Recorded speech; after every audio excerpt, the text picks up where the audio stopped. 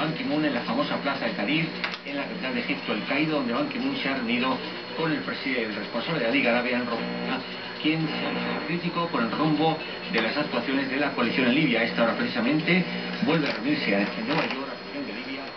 Well, hello again.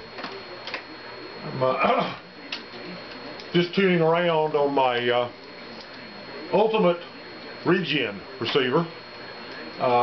This outfit was built by John Stonebeck, I believe was his right name. I can't say his call right off the top of my head. He lives in Virginia.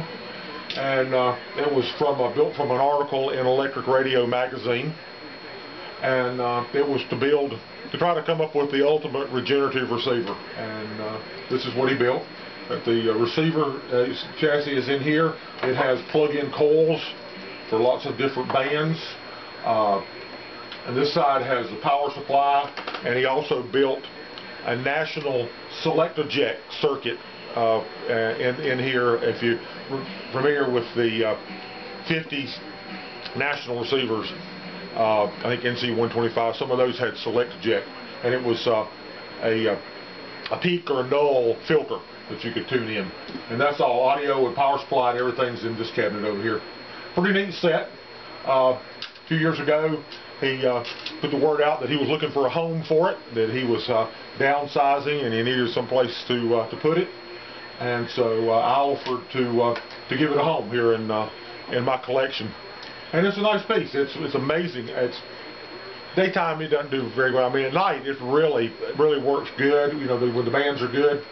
And the regenerative receiver is quite amazing in how it will receive single sideband.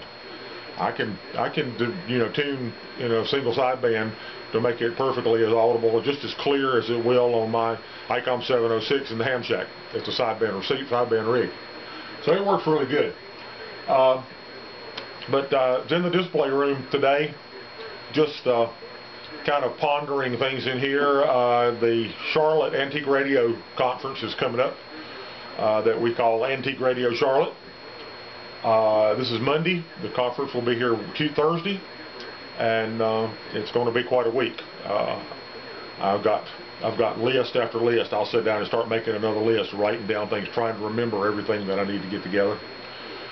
We'll spend Wednesday packing my truck and my wife's car because I don't have enough room in either one of them to get everything. So we've got to take two vehicles to haul all the club stuff, the meat stuff, and the stuff that I want to take too. So I kind of came out here, was just trying to get my head around antique radios for a little while and decide what I wanted to take with me.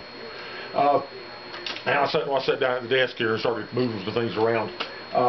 This is a piece that I got last year. This is a really interesting tube. It's a CV1098.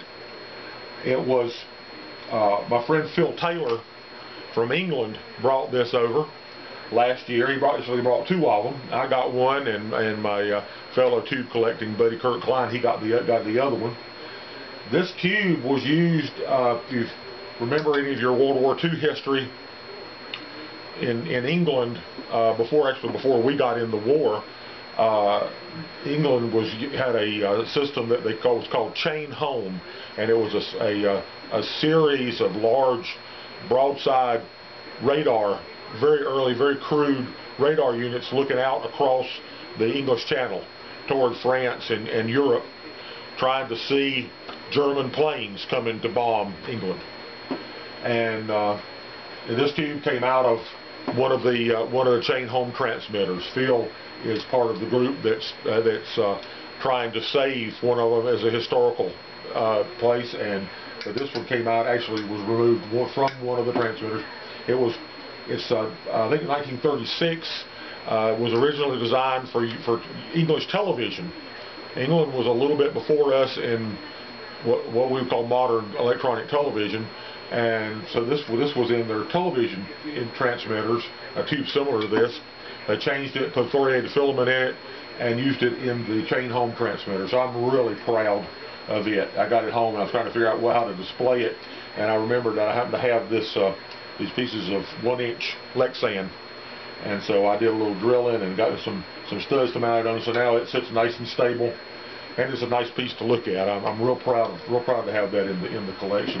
I may get together and make a contest entry out of this for the equipment contest coming up this week. See how much time I've got. The other thing here on the desk, it probably deserves a show of its own. This is a spark transmitter that was built by a young man named John Womack in Reedsville, North Carolina in 1920. He was 12 years old when he built it. It's almost completely built from scratch. The only part on it that I can identify that was a bought piece is this coil form. You see this and actually I think it's made out of Formica. You think of Formica being countertops and stuff from the 60s and 70s. I've seen this advertised in 1920 QST, that coil form. But everything else, the gap for a spark gap, the glass plate condenser, the cigar box back here on the back has a Model T Ford spark coil built into it, hand-built transmitter receiver changeover switch, and a hand-built Morse code key built out of old drawer parts and hardware stuff that he could pick up out of the junk box. The terminals on the spark gap are battery terminals off of 6-volt batteries. Really proud to have that. My friend Dave Raleigh got this for me. Got this out of an estate and made sure that I got it, and I'm really tickled to have it. 12 years old. Can you imagine a 12-year-old kid now building something like this? They're playing video games and sending text messages and doing that kind of thing. But to sit down and build something like this, I've got his logbook. I've got from the gentleman that built this thing. Can't say the call right off my head. It's a 4, of course it's a 4-something call, but it was a 2-letter call, and really tickled to have that in the collection. And it's that's the kind of history that needs to be preserved.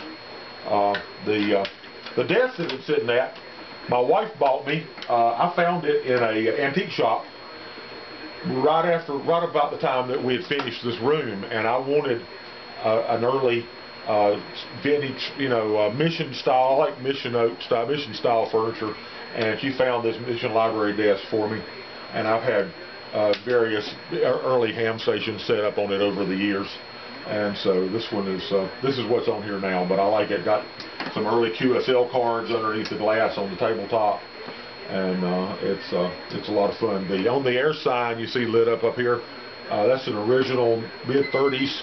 On the air sign came from WBT, and so I'm real proud of that also.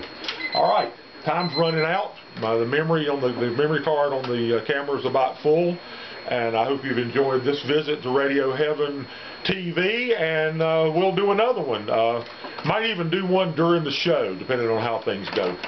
And if you're coming to the show, look forward to seeing you, and if not, we'll be sure to post things on the internet and on the forums and stuff about it.